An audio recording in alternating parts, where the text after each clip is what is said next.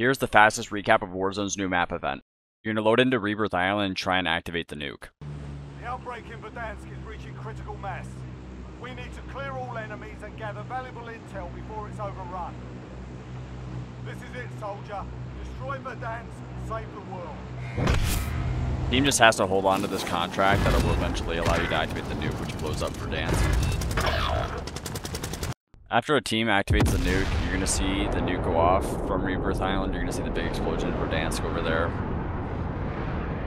You're then going to load into the new map. It's just a painted over version of Verdansk, just a simple reskin. 2 people. One But your person. random teammate will end up clutching the game for you. Nice.